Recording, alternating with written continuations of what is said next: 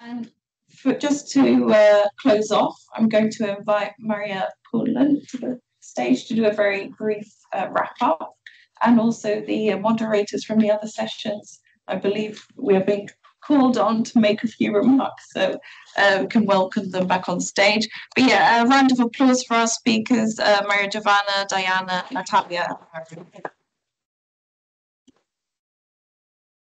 Thank you, Adrianna, and what a day today, and so many new insights and impressions and research, and also analysis of the Behave conference held in Maastricht last year. It was really very good, and I think it's a very fruitful collaboration between the TCP users and EnR network.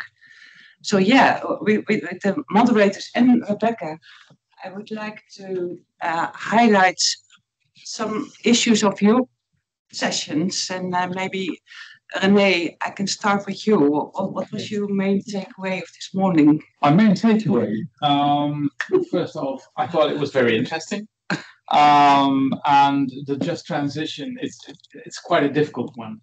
It has various pathways, and I think the most important thing that we took away is if you want the energy transition to work, you have to look at the system that is in place. And if we keep the system as it is, the chasms that are there might widen. So if we change the system, we might just close some of the chasms that are there, and that might help. And I think behavioral insights, as we noticed, are very important in that respect, because you need these behavioral insights to just reach out to everyone.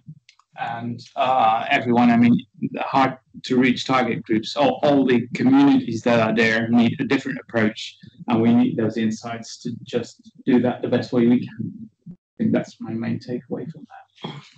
Thank you. Big words. Maybe there's a message or a suggestion in it to change the system. Yes. Well, it's not just a message. It's maybe a bit more than that, but I think every transition needs a change of system as well. Otherwise, you just keep modeling on in the same direction that you're in, to my view. Thank you. Thank you. Thank you. And Declan, I remind you saying trust, understanding, and communication. That's yes. I think these are two words that have lived with me for a long time in terms of what I've seen it, and for the I think for the citizen and right across the system, if they can trust who is giving them the message and understand the messages in their language, so that they understand whether it is a policy message, whether it's a technical message, I think they are the key. And what we found from an Ireland point of view, it is about the getting the communities educated.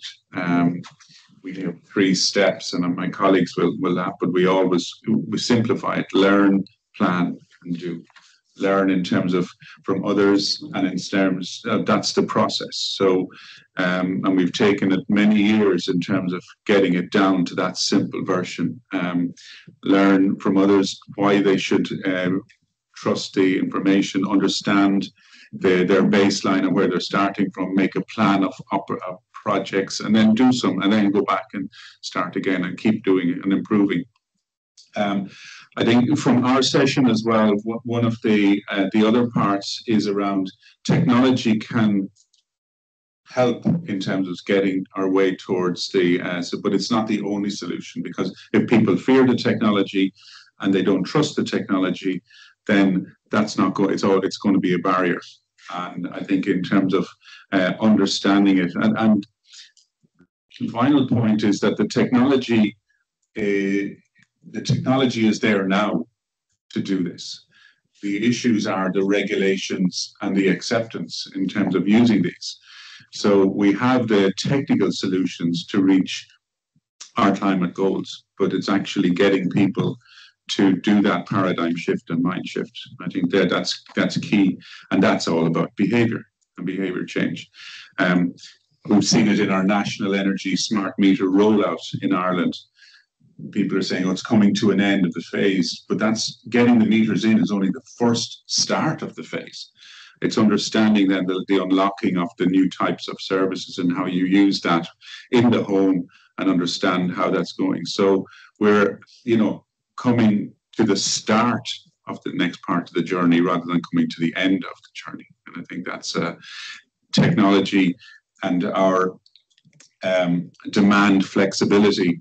The phrase that was used by the head of our electricity networks in Ireland said, this is the real hidden opportunity.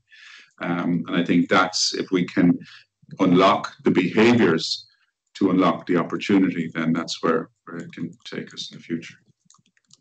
Thank you so much.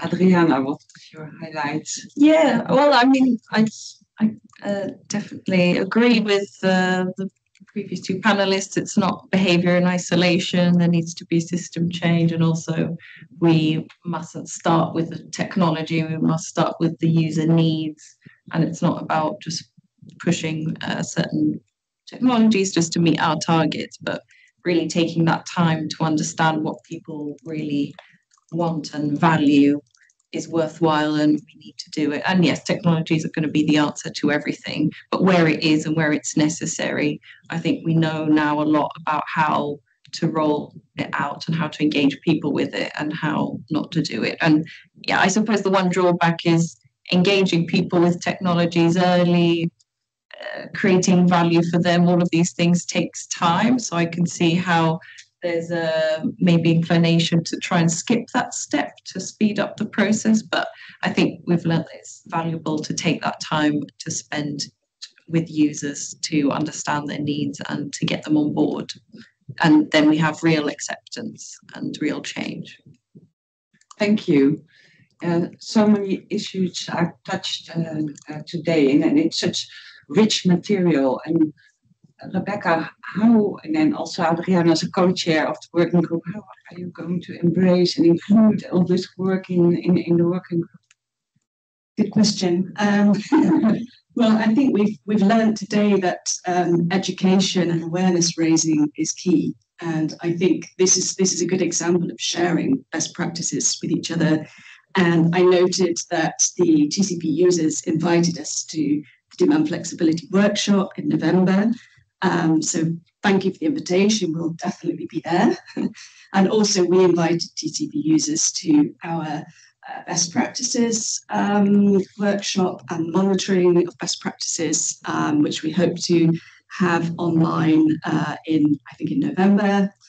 And so, yeah, we'll definitely be doing some follow-up webinars in the coming few months. And we'll be taking ideas back to the working group and discussing with all the members how we can take these wonderful ideas further. Do you want to add anything? Yeah, I think public acceptance is going to be a key topic in our working group going forward. And I think there still is so much out there for us to learn as energy agencies and implementers of policy. And yeah, we just need to keep on that dialogue and always be thinking, how can we implement what we've learned rather than doing what we've always done or doing the fastest option to implementing programs. So yeah, I think it's about keeping that conversation going, and we will be focusing on public acceptance in the working group as a topic. And just to add on public acceptance and communities, it's just kind of a joke really, but in our neighbourhood, we've recently had solar panels fitted on our garage roof, and now the neighbours are following our example, keeping up with the Joneses. That's actually my maiden name. Well, then we close this very successful day, and not before thanking a lot to all the thanks a lot to all the speakers of today, to the panel, to the participants, and excellent questions that really helped, and to the moderators, of course, and not at least the organizers and the technical team of today. And of course, a very warm welcome that we may have experienced by Cal, by Dan, by organizing us for today. So give them a big applause. Thank you.